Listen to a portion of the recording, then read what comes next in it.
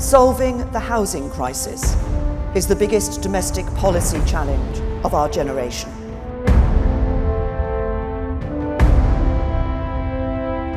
Young people can't get a foot on the housing ladder. There are people having to put up with substandard housing, and of course, people having to be forced onto the streets.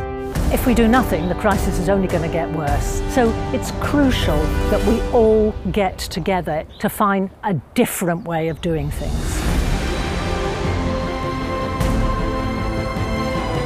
The nice houses, it's a nice area.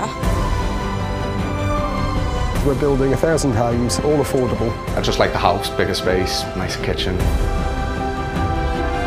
We don't think that tackling the housing crisis is merely a matter of numbers. It has to be something you want to live in and a place that you find attractive. It's much more important than just providing the home for people. It's about doing everything that we can to improve people's lives.